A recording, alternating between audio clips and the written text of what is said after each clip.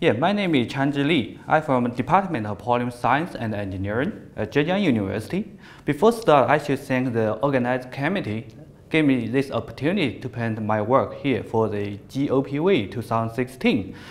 The title of my presentation is the Solution-processible conductive materials for polymer solar cell and perovskite solar cells. Okay, why the conductive material should be bothering us? If we look back, the doping, like doping of the silicon materials, are one of the most important strategies to lead the success of these silicon semiconductors. For instance, like the atomically blending the phosphine atom into the silicon matrix, which can provide the extra valence electrons to make this like the n-type doped conductive silicon, and to further make it into the p-ion junction solar cells, the silicon solar cells. And the organic semiconductors, they have lower charge carrier density and also the lower charge transportation properties. And for doping of the organic semiconductors are much easier. Usually just require physically blending the dopant and into the organic semiconductor matrix, and which just require additional redox reaction, which like the dopant can donate one electron for its LUMO or for its HOMO or SOMO to the LUMO of the n-type semiconductors, which means n-type doping. But the challenge is, since the energy level requirement for the dopant are relatively rise up high, so which makes the dopant material relatively unstable. Most of the material require vacuum processing and also unstable in ambient. The material structure is complicated, requires multiple syntheses. And in this presentation, we want to elaborate some of the recent findings. That one, the unlike dopant, they are solution processible and also stable in ambient, can have a low cost and easy accessibility to make this material can dope like fluorine and some anti-material into the conductive materials. And what we have to do, and at the early stage, we just want to develop some ionic fluorines which combines the PEO side chain and also some ionic like pyrolytic moiety attached to fluorine, which can make fluorine, non-polar fluorine dissolve into methanol. So this one can be organ solvent processing on top of bulk junction solar cells, make some efficient electron transport layers, which indeed work well.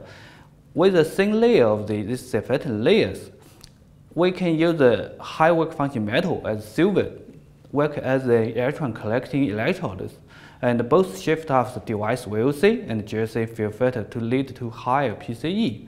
But when we check the material property itself, we accidentally found this material in not just this ionic material indeed that contains some fluorine retic ion into it. So when we testing the transporting property, if we look to the PCBM, this is typical semiconductors. Which means the material itself, the current are really gate voltage dependent. In higher gate voltage we applied, so we can induce higher current. This is a typical n-type mobility measurement. If we didn't apply any gate voltage, this material nearly insulating. The conductivity showing the 10 to minus 10 Siemens per centimeter. What happened to the ionic fluorine?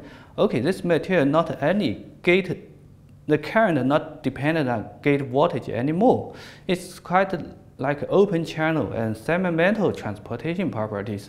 The conductivity can as high as to the 10 to minus 2 Siemens per centimeter, which is 8 magnitude or higher than the intrinsic PCBM.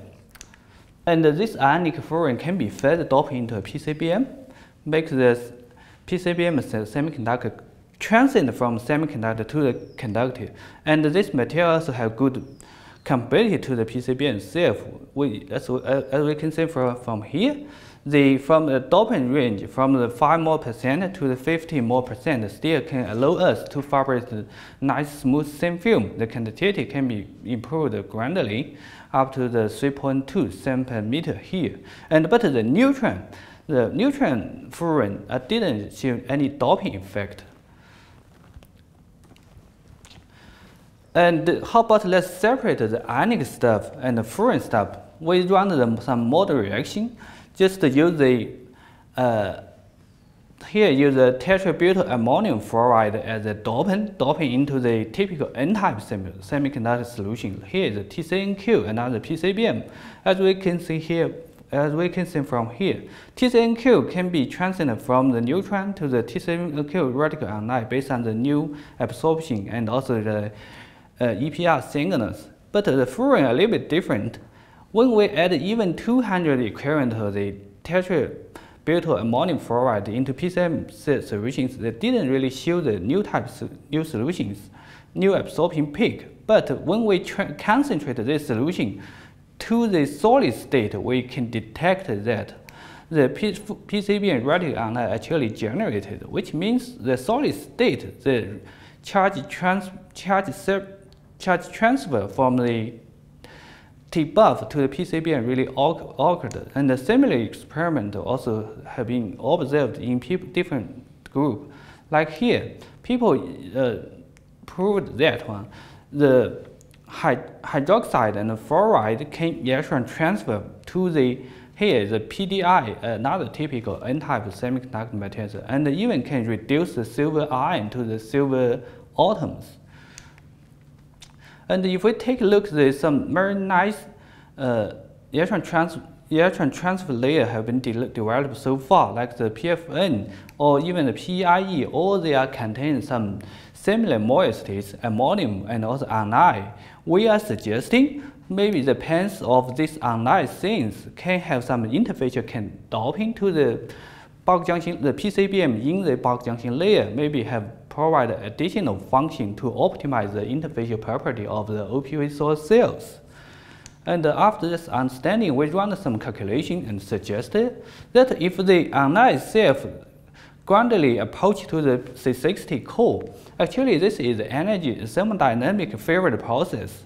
Like if the distance close to 0.3 nanometers, this is a typical pi stacking distance. They have a charge transfer state from the anion to the C60.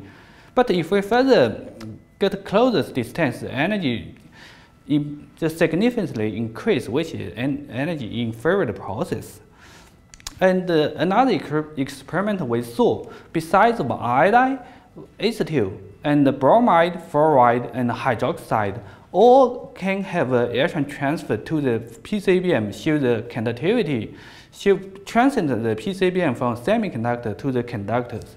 So we're suggesting that possible doping process are the charge transfer complex, like as shown in 0.3 nanometers. These structures, they can further dissociate into an electron transfer species, generate some fluorine and C60 radical ion to intrinsically improve the free charge density inside of the PCBM layer, which convert the semiconducting PCBM or C60 into conductor.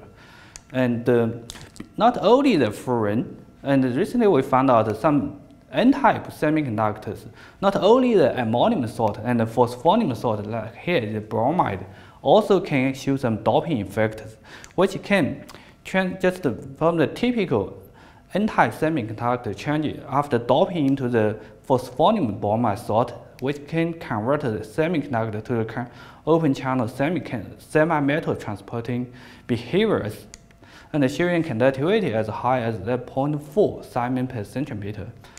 And besides, we're working on the doping and also the semiconductor matrix. We found out, and the well-organized N-type semiconductor also quite critical to further improve the conductivity of the thin film. Here we are using some solvent-solid interaction for promoting the better molecular arrangement in solid. Due to this ammonium, this anionic fluorine itself is have the non-polar fluorine core and also have the polar and ionic moiety. This is methylophilic part. This is non-philic part. This is this is amphiphilic behavior pyridine iodide. This one we process from different solvents, from non-polar solvent, from the polar solvent, are showing different film morphologies. So what we have to do, to use this soluble material. This material is soluble in methanol. We further add some small amount of insoluble fluorine into this FPI1. We found out FPI1 under TEM. This is a non-crystalline thin film under term characterizations. And after small amount of the like FPI2, 3, C60, and also metal containing C80, they all can induce the FPI1 into a crystalline thin film. What we suggest is, due to the non-soluble part, if we want to bring the non-soluble part can be dissolved in the polar solvent, so fluorine need to reorganize and tightly packed together and cover all the non-soluble, insoluble fluorine and bring into the methanol solution, which can produce kind of the ordering and tightly packing fluorine moieties.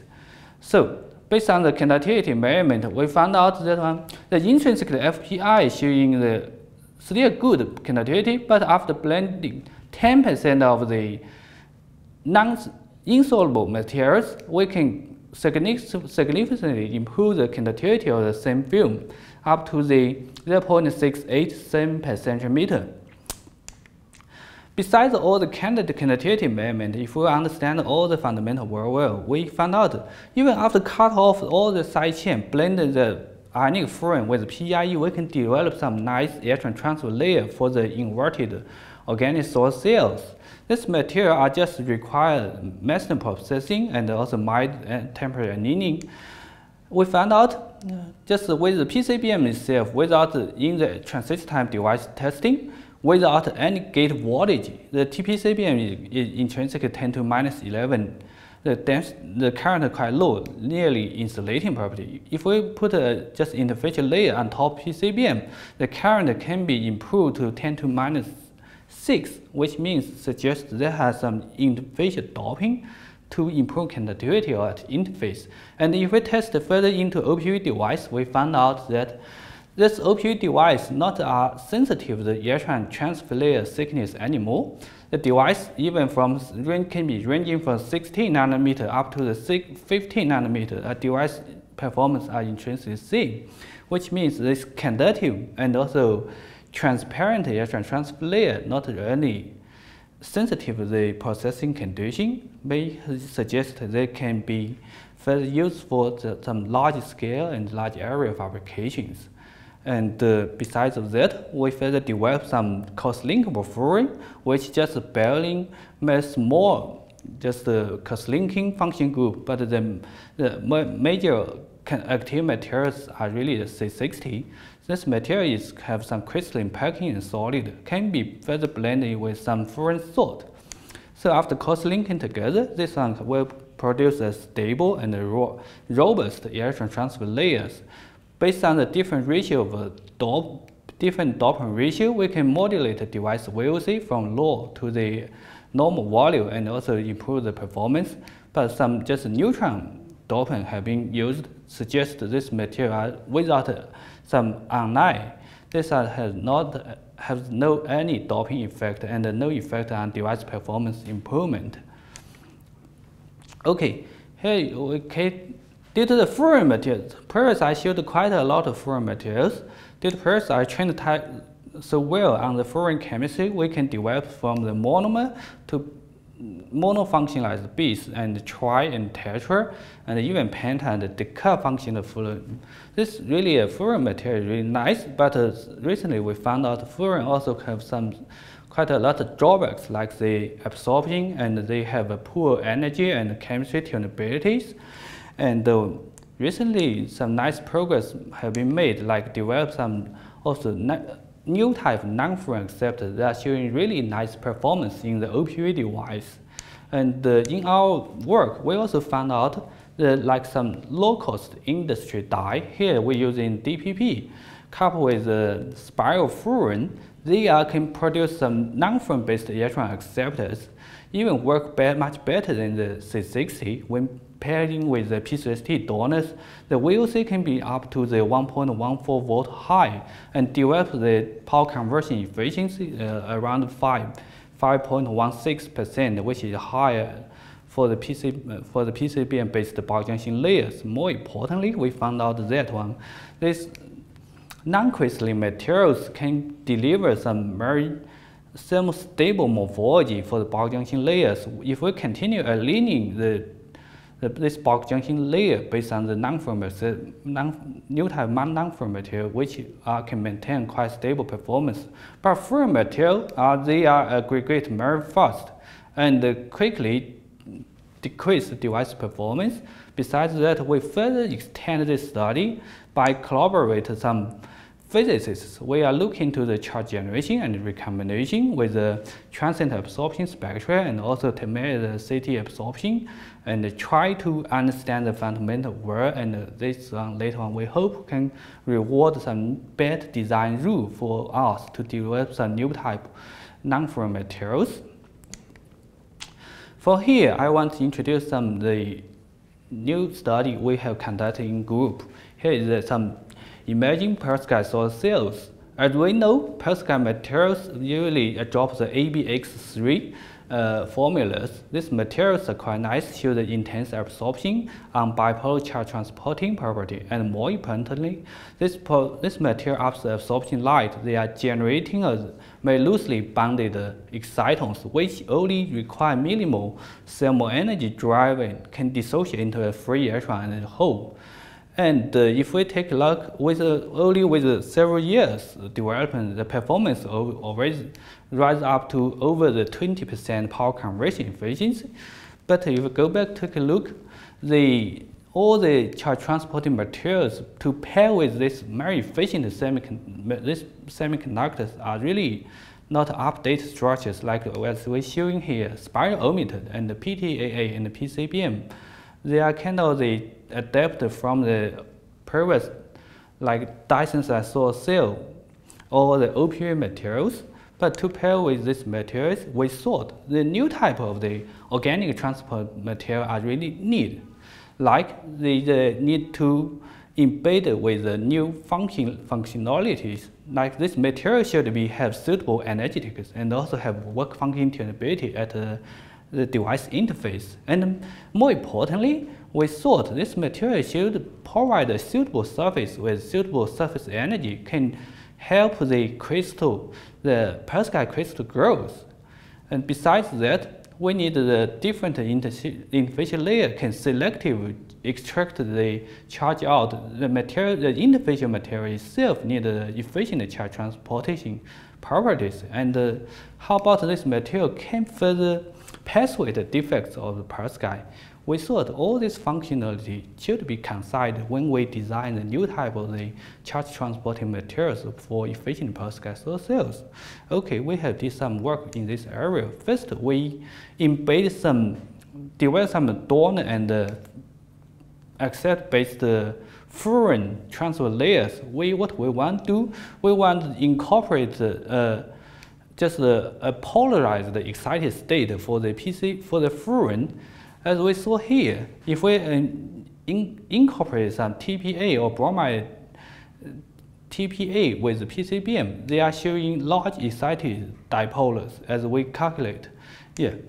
And we further observe that in this device, if adopt the same device configuration, the material showing the large excited dipolar can show higher short current density, which means can more efficiently extract the charge out, and the large excited dipolar and also consistent with the higher photocurrent we can obtain, which suggests this material, the furan material showing large excited dipolar may have some positive effect to help to extract the electron out. And besides that, we also have some work do on the whole transport material design. Here we are looking for some really nice face-on packing materials. First things we screened is with C3 symmetrical Chukchen structures, which can have a face-on columnar orientation grow onto a substrate. So we want to incorporate this functionality in the whole transport materials. We further installed the emitter structure into the Trickson core. This one shows in a planarized and fully conjugate whole transparent materials, and the material itself adopts the C3 geometry, showing the intrinsically higher symmetricity. And this material itself are nearly transparent in the visible and near IR range, and the energy level can better match with that of perovskite. More importantly, we found out this one provides a non-vertible, the water non-vertible surface, which indeed do some good effect to promote crystalline perovskite growth, to get some dense and dense perovskite thin film. And as we further tested on the PO emission spectra, we found out that this new whole transparent material can efficiently quench the emission of perovskite. If we further annealing the whole transparent layer around 150, then nearly can quench all the emission of perovskite and showing a shorter excited lifetime for the perovskite materials. And in the real device, we use a two-step processing method to fabricate perovskite source cells.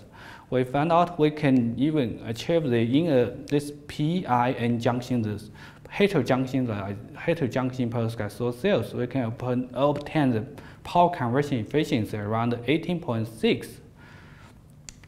And and this above content are all the presentation content, and here some perspective for the searching process of thin film source cell. As we saw, more and more work has been done, like from the industry part, they like Mitsubishi Chemical, they demonstrated large area OPU module can be developed into as a building integration source cell, can be attached to the construction, the building surface. They developed some zero energy building concept, and like the work done by Professor Krebs and his colleagues demonstrated, we can even force the row-to-row to production of the thin film organic source cell, and the deployment of this organic OPU module also can very fast and through a low-cost process. And in my vision, I think from this maybe a moment now, for us can translate from a scientific research to the technology innovation. One cycle, probably we still follow the fundamental research. We can incorporate the material and the processing device to find out the deep mechanism to produce the more efficient materials. But another cycle, probably we need consider how to further translate from a small scale fabrication to large area fabrication and make large area module to further develop into the building integration like photovoltaic solid cells. And thank you very much for your attention, and that's all. Thank you very much, and thank you very much for your attention. And at the final part, I need to thank my collaborators, Professor Jian at the University of Washington and Professor Chen at Zhejiang University, and also Professor Ichinaka Mura at the University of Tokyo, and also financial support from China. And thank you.